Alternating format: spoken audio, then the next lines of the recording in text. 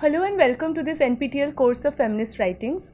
My name is Shikriti Shannal. I am a PhD scholar in the Department of Humanities and Social Sciences of IIT Madras. Hello, my name is Mohit Sharma. I am a PhD scholar in Department of Humanities and Social Sciences, IIT Madras.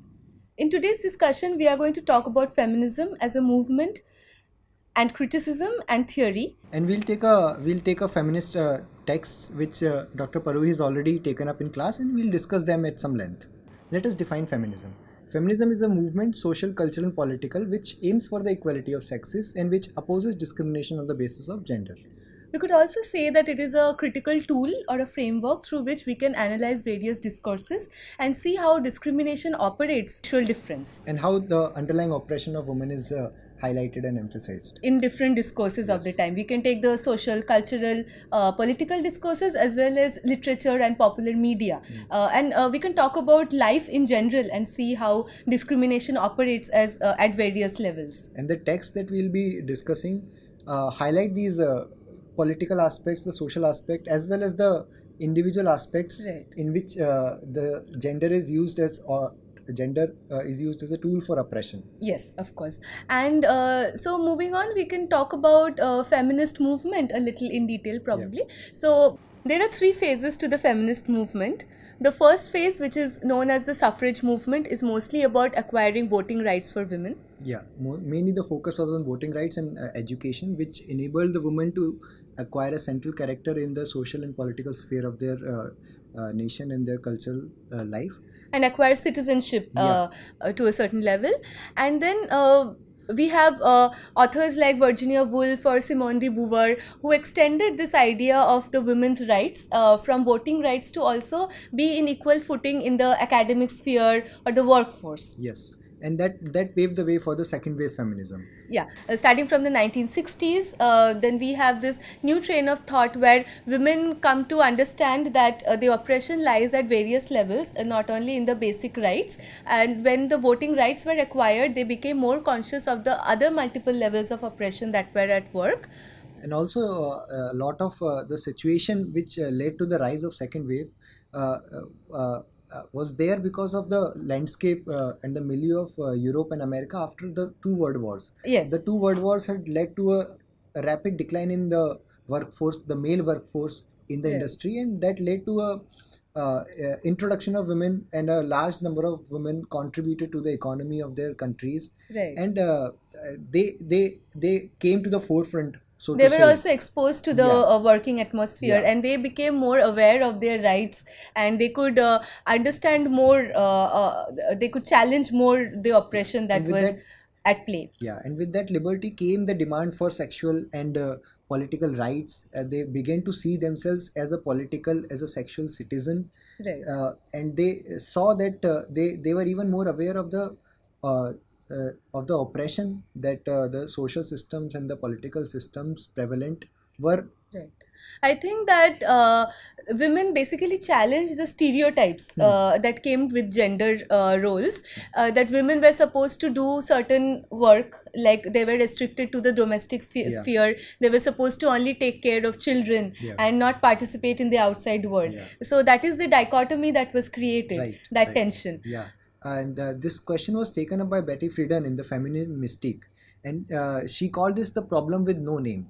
And she says that after World War II, the American soldier and the male who participated in the war, they returned back and they expect like women to be at home for them, to bear their children and to be the loving wife. This leads to women being stereotyped into that role of a wife and mother. And Betty Friedan also says that the women, they actually aspired to become the suburban housewife, and that was an aspiration to them. But then the question arises that when they were fulfilling their aspiration, why were they not happy? Yes, correct.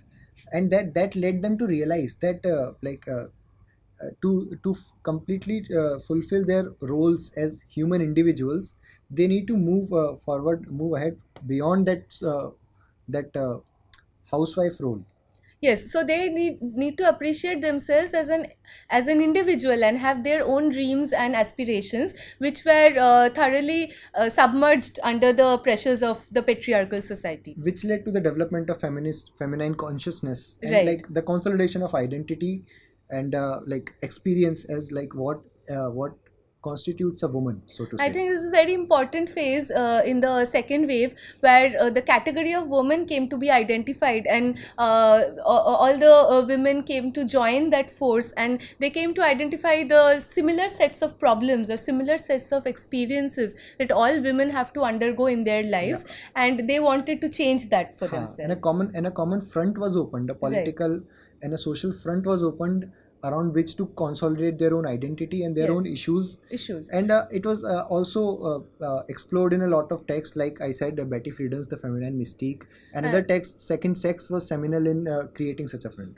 Right, and second sex is more important, I think, and you can associate it with the sentence that Buber uses, that one is not born but one becomes a woman. I think it is a very important thing from during that time, because she comes to dissociate gender from biological sex. Simone Beauvoir's work, The Second Sex, is very important because it distinguishes biological sex from gender, and it talks about gender as constructed by several discourses that operate around in society. Another important feature of second wave feminism is that the writers and the theorists in second wave feminism, they started the initiative to rediscover women's writing. So if we notice that before this phase in feminism, even in the academic circle, all the texts that were taught and introduced were male dominated texts. So if you are a woman writer, you were not actually understood as someone of importance, and your content was criticized for being domestic. And neither was your voice heard. Uniquely identified as a female voice who's articulating the female consciousness. And that was the project that writers and theorists like Ellen Showalter took up, and they try to articulate women's voices in literature. And one major aspect of this project was to rediscover women's writing, as Mohit previously mentioned. So female author texts were introduced in academia. They were reprinted and circulated by the Virago Press, for example, and more female voices started to be articulated, and experiences started to be shared. And they were rediscovered as well in the 19th century. A lot of female writers who had previously been unknown, they were discovered, and they were found out to articulate unique experiences of being women, which were probably ignored in the mainstream canonical writings of, let's say, Jane Austen or Charlotte Bronte and other writers. The idea was to build a separate canon for women, because in the male-dominated canon, women were not allowed to, and she did not have a place, the female author. So it was important to build a history of female writing, which was the project taken up with Ellen Showalter and other critics of her time. So Showalter distinguishes between three phases, the three phases of feminist writing, which is feminine, feminist, and the female phase. So in the feminine phase, she says that she strives to rediscover the writers who basically initiate women's writing, and who start by imitating the concerns, the genres, and the forms that dominate male writing, and then move on to feminist writings. And in the feminist phase, the women writers were seen as a reaction, as a reactionary to the male stereotypical representation of women in their text. You could say that when we talk about the male-dominated text, the women were stereotypically represented as good and evil, the binary between the virgin and the whore. So they reacted to all these stereotypical representations of women, and so their writing can be seen as reactionary and to a certain extent protest and political.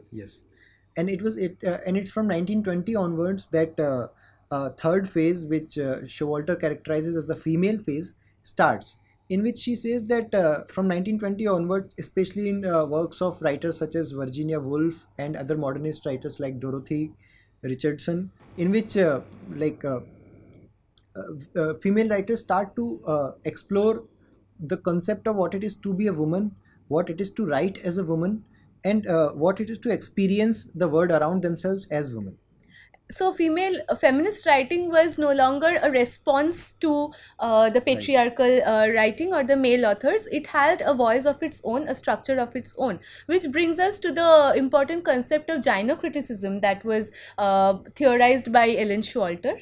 In gynocriticism, Ellen Schwalter says that because women's writing is so different from men's writing and they address different issues than male authors, there needs to be a separate tool in order to critique that set of writing, because the conventional tools are only proper to appreciate male authors and male experiences. They do not incorporate the female articulation and female experiences. So she suggested that we should have a, just as she suggested the need for a separate canon for women, she suggested the need for a separate set of tools or tropes to appreciate female writing. And she identifies that basic psychoanalytic or a textual tool might not be enough, or might be very male oriented, Right. to rediscover female and the feminine concerns in those writings. Right. Another issue, towards the end, and with the developed post-structuralist perspective, it was also identified that there were a lot of issues with second wave feminism, primarily with the universal category as woman. Yeah, the category of woman as seen by second wave feminism is a monolithic fixed category, which primarily represents the white American or European middle class, upper class woman. Yeah, and it excludes all other identities, all other experiences of women, for example, black woman, gendered, lesbian woman, and women from different races region, and different ethnicities. ethnicity. Yeah, it articulates only the concerns and it of the American woman, and it couches them in a universalist language which suppresses the voices of other women. Yeah, to take an example, say the experience of a upper class Manhattan woman cannot be the same as that of a Dalit woman in a rural area of India. True. Right. That led to the development of third wave feminism, which was influenced with a lot of other theories building at around the same time, like post-colonial theory, which articulated the issues of the colonized nations, and post-structuralism, which also identified a lot of issues in how we perceive texts. Yes, and in the third wave, I think different voices or different experiences of feminism came to understand the difference within itself, and it provided the space for different voices to emerge, and different ethnicities and people of different sexualities came forward to represent themselves. So the unified and consolidated idea of second wave feminism was diffused in the third wave, where multiple identities and multiple stories were made available. And it is in that third wave feminism that we see a lot of theorists coming out and positing a lot of theories which include the experiences of those women, and it's very multifarious, multivocal, and it tries to integrate their experiences in what it means to be a woman, which we later on analyze in a lot of our texts. Right. So we understand third wave as a more inclusive way of understanding feminism, which represents or tries to represent the different categories of women from different backgrounds, where everybody can have a platform to discuss their point. We'll start with our text. The first text which we'll take up is the essay Understanding Patriarchy, which again is an example of a seminal third wave feminism text. We'll start with the essay Understanding Patriarchy by Bell Hooks, and as the title indicates, Understanding Patriarchy tries to understand patriarchy as a grand narrative which, in the words of Bell Hooks, is the single most life-threatening social disease assaulting the male body and spirit in our nation.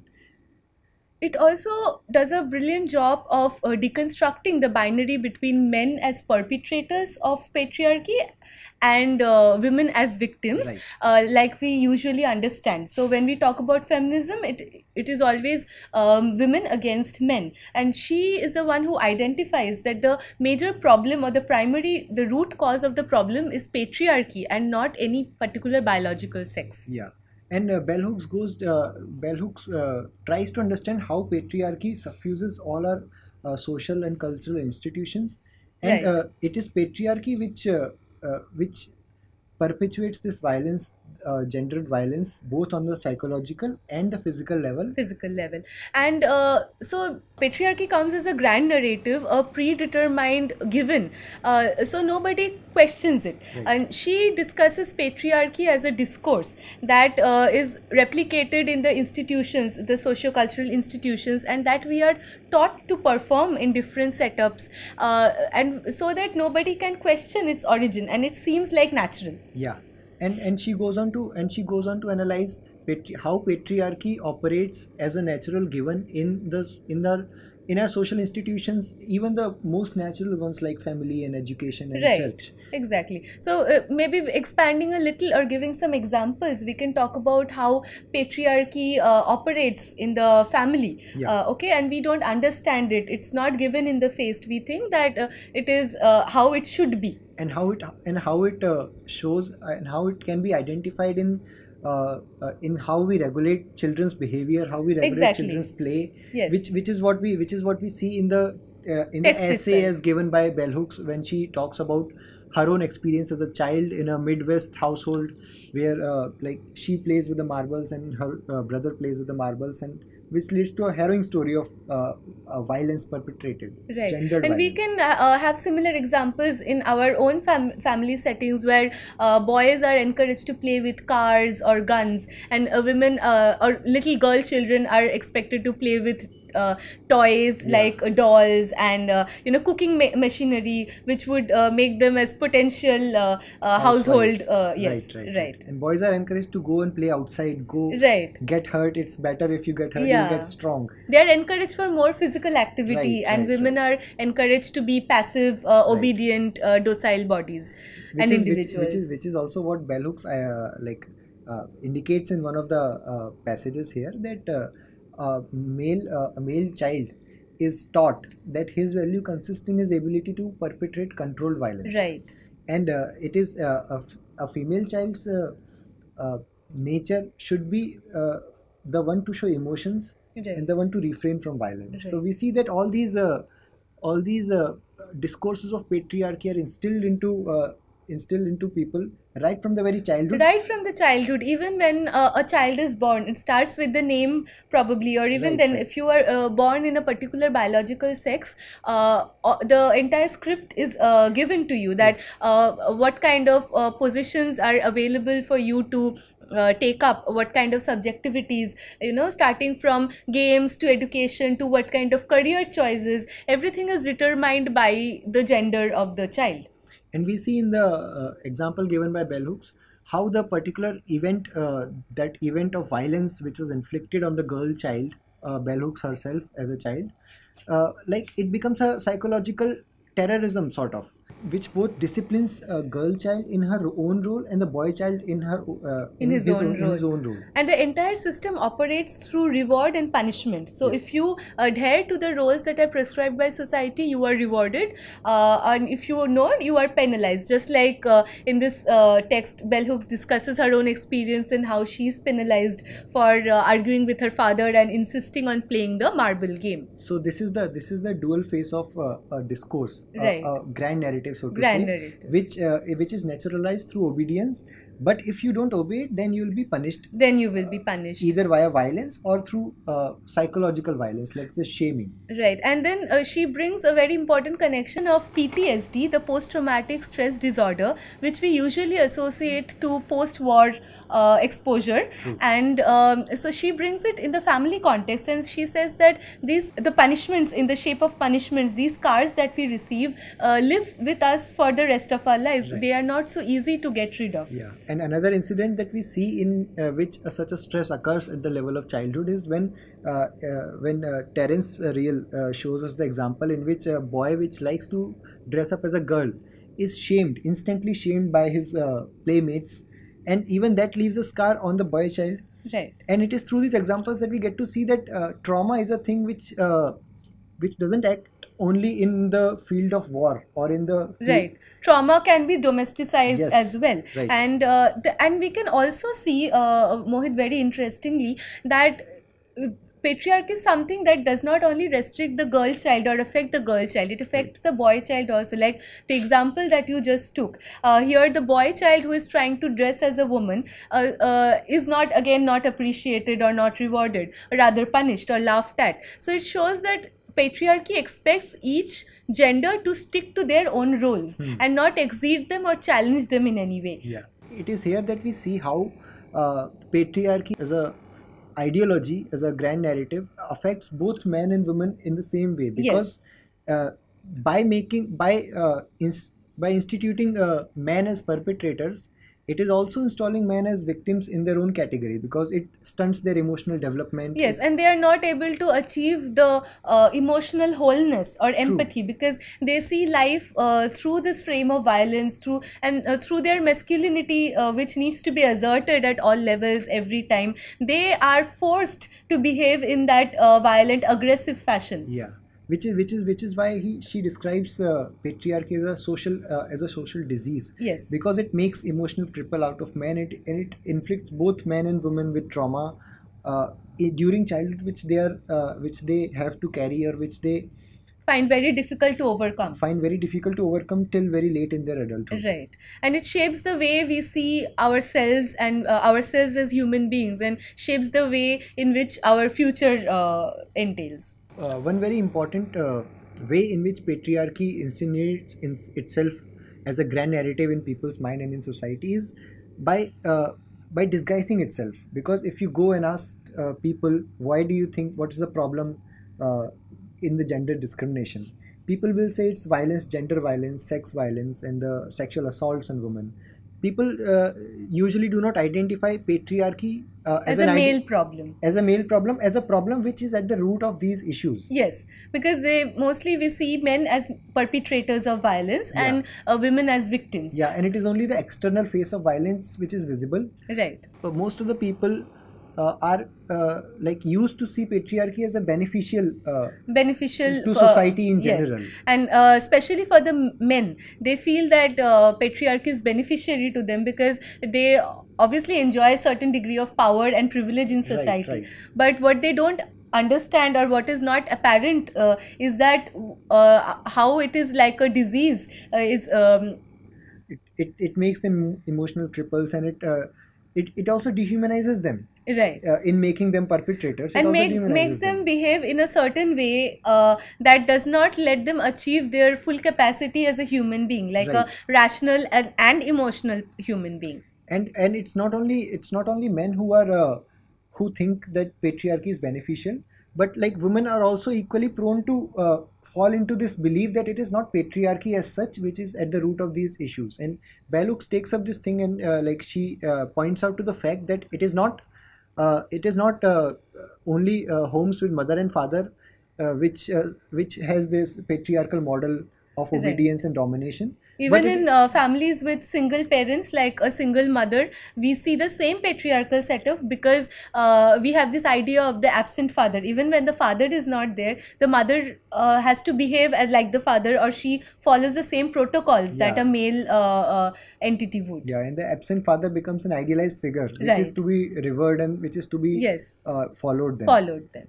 So till this point, whatever we have discussed, we have seen that when we talk about feminist theory or movement, so it is not a fight between the sexes or the genders. It is actually a fight against patriarchy, with both the sexes should come together and fight. It says that anti-male feminists, when they are fighting against males and they're fighting against male oppression, are basically couching their own desire for power. Right, and they are replacing one system of power with another system of power.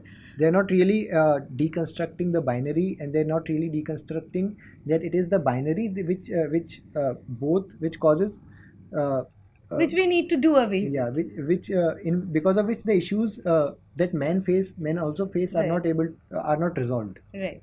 So the patriarchy as a problem to men is a very new and novel idea that Bell Hooks proposes, because before this, as we previously discussed, that patriarchy was understood as a problem primarily of women. But since henceforth through Bell Hooks' essay, we can understand then how it affects both the genders. Right. And Another thing that bell hooks points out in this essay, in fact, she reveals it through the way she structures the narrative, is that is that gender relations and patriarchy is something which needs to be understood both on the experiential and the textual level, because oftentimes we textualize these differences, the binaries Yes. of oppression and Right. this, and we do And not we do see not the we do not give enough stress to the everyday lived experiences of Right, patriarchy. right. And which can be more complex than those binaries indicate. exactly. So we can see at different levels how patriarchy works in order to oppress women. Right. Say whether it be the objectification of the female body, or the creation of docile, passive women, and women with passive sexuality. Yeah. So just like women are given these very passive roles to adhere to, men are just given the opposite. Yeah. And the idea of a passive male or a peaceful male, so to say, is strongly opposed by such a Yes. narrative. And Right. a man which is a peaceful, passive male is shamed or is forced to change his way of living in such a case, Right. which we see in the example that she gives of her own partner. Right. And then so we see that patriarchy promotes a certain kind of lifestyle in men through this macho masculine exhibition, Yeah. where it is makes men prone to addiction and violence and Yeah. trauma of all different sorts of levels. So Bell Hooks asks that if patriarchy is so beneficial to men, how come they are constantly prone to trauma, depression, and addiction? Yeah, right. Which is where the experiential part of the picture Exactly. comes in. So one important point that Bell Hooks points out is that it's a complex relationship between experientiality and textuality. That men are perpetrators as well as victims. Yes.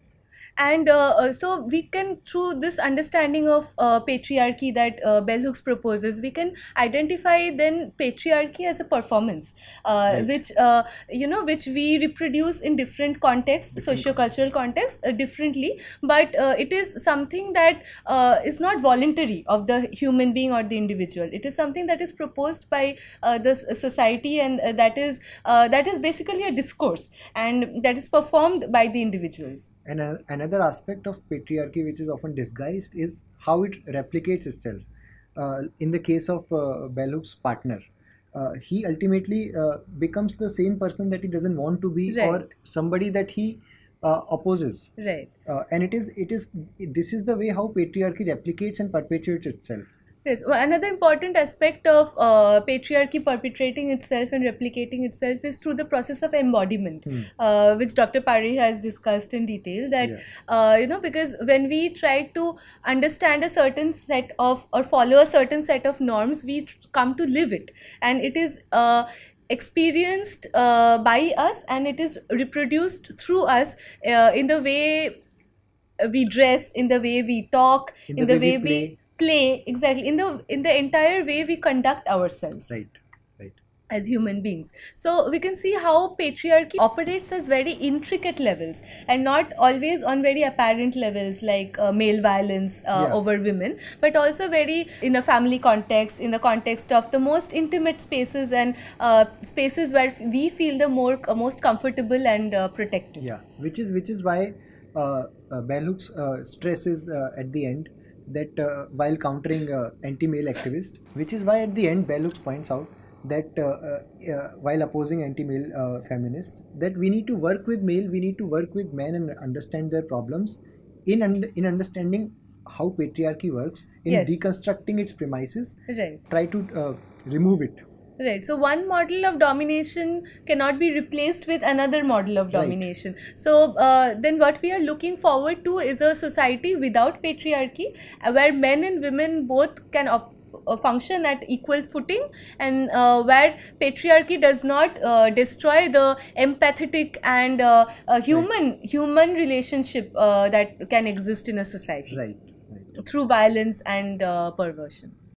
So in this session, we've covered feminism, the evolution of feminist thought, And we covered the essay Understanding Patriarchy By Bell Hooks, where we came to understand the term or analyze the term patriarchy in great detail, Right. and how it operates in multiple layers of society as well as culture and politics. Thank you.